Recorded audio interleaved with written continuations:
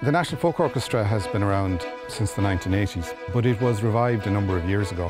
What people find amazing is to see so many traditional instruments together in one place on stage.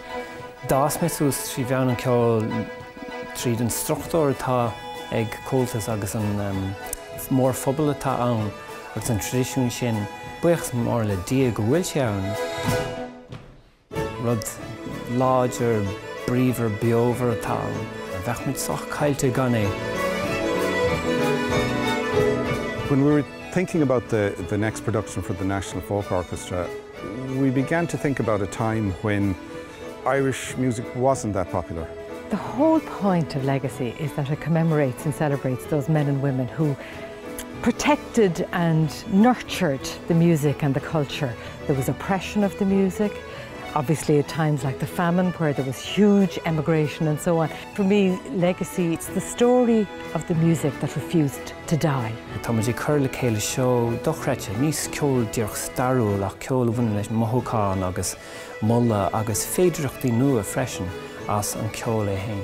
In the National Folk Orchestra we have some of the best young traditional musicians in Ireland. These young musicians, in themselves, they're part of the legacy.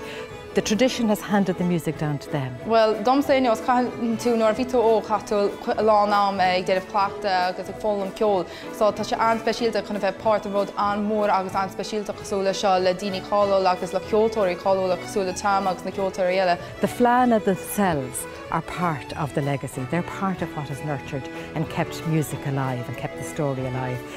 I think it's going to be an amazing experience for everybody when it goes on stage in Ennis. Well, céim rá ghfuil get beag nervvíse fan amseo ach sin fáil bhfuil an méid sin clachtú le gáil agus tá muid ag trú leis céim rá go mé an atmosfér ar níthe leis leachtra.